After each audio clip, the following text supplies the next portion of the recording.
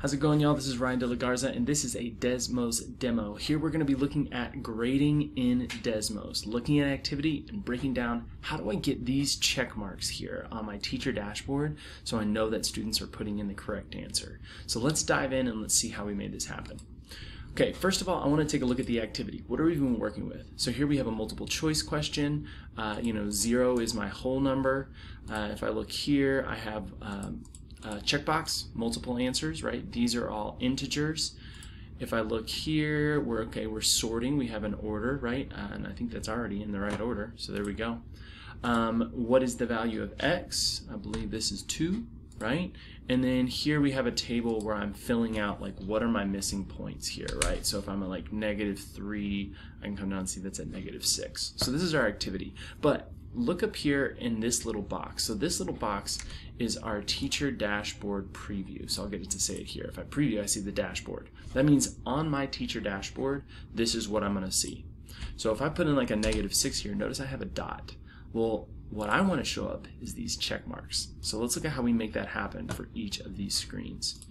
Okay, first one, this one's super simple. We're having the multiple choice. So if I look at here, all I have to do is select what's the correct answer. So I'm going to mark that as 0. If I preview it, check 0, there's my checkbox. Now, something to notice here.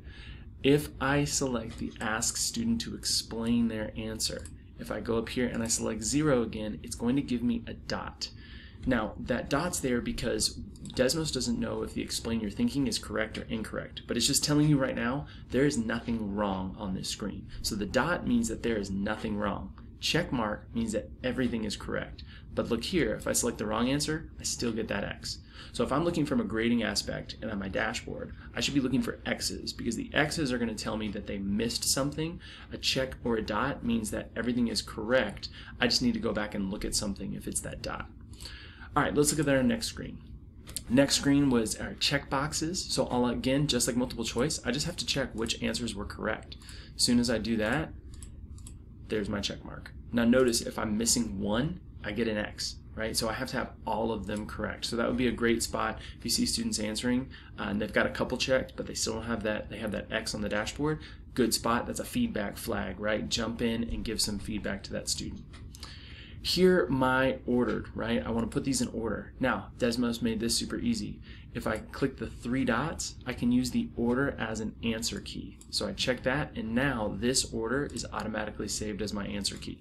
So if I come up here in preview, and I put these in order now, let's go, boom, there's my check mark. 1 out of order, X. All in order, check. Good to go. All right. This one, we start to get a little bit fancy, but I promise it's manageable. My input value. Now there is no easy way to find this or something that they put at the top level to be able to find and mark a correct answer. So we have to click this icon here to edit the computation layer. Now mine's green because I already have computation layer stuff in there. I already have some script. Normally it would look like this right here, and it's just that less than / greater than sign. So let's click this and let's see what I did here. So I did correct when this numeric value equals 2. So again, what I'm saying here is that this is going to be marked as correct when this component's numeric value equals 2. So this is saying this input component's numeric value, when it's 2, I want to mark this as correct. And that's what we're looking at here for making the Desmos realize that this is the right answer. Okay, so let's hop back and let's see what this looks like. So if I go preview and now I put in a 2, I get a check mark. Put in a 3, I get an X mark, right? So this is how we can use that math component and still get that check mark. Just a little bit of code right there. Correct, this numeric value equals 2. Okay, last screen here, this graph with the points. This one we get a little bit fancier, but again, it's the same idea, so I'm going to break it down for you guys. So here I have a graph component. The first thing I need to do is I need to come into the graph and I need to put read only true.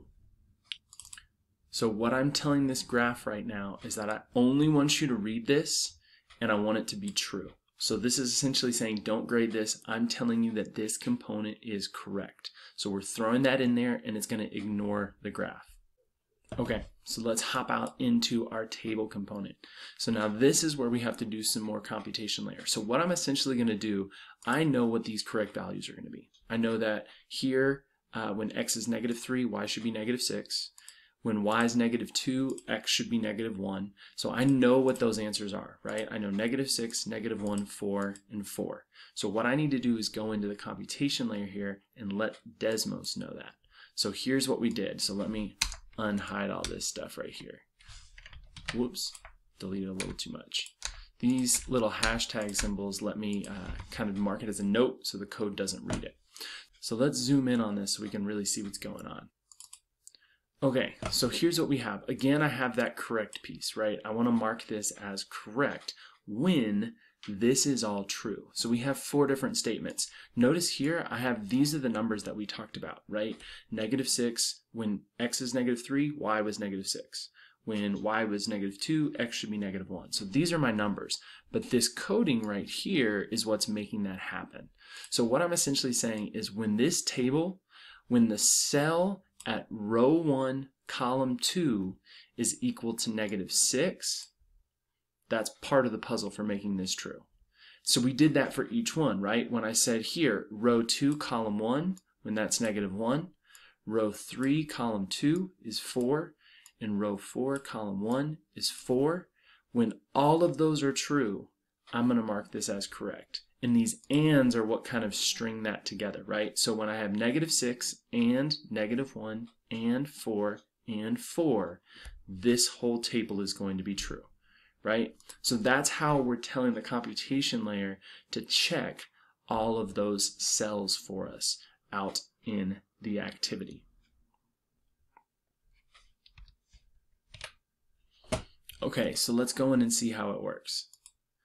So if I preview it here, if I put in -6, -1, 4, and 4, there's my check mark. So that one's a little bit fancy. I got it. So you may need to kind of go back and check out that coding. And I'm going to put the link to this activity in the description. So if you want to dive into that and kind of copy and paste that code over, so all you have to do is change some numbers around.